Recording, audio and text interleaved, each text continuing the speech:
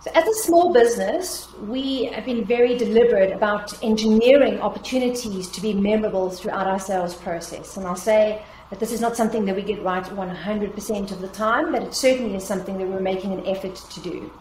It begins with how we set up our meetings, ensuring that we're ahead of time, that we are responsive and quick to respond, but that we're also proactive.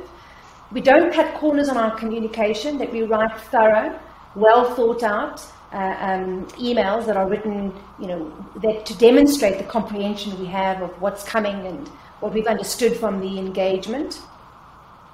And showing up on the meeting, ensuring that we have pre-planned engagement for all of the attendees, that we've looked at their LinkedIn profiles and they know that we've taken the time and care to have a look.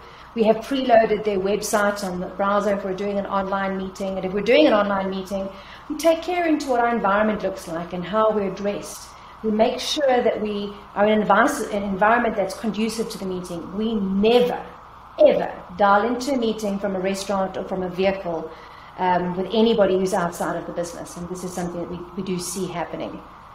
Sending a thank you that is specific and that references detail about what transpired in the meeting while outlining what's about to take place and who's responsible and the timelines that are agreed may seem like administration, but in my experience, it is the exception and not the rule, and customers value this, and it's something that causes you to be memorable. Reaching out to them on LinkedIn at the end of your meeting and sending them a connection request there also allows them to be exposed to you and what your organization is doing, again, just making it that much more memorable. These are just a few tips that we've applied into our sales process. I'm sure there are many others that you can apply in your environment.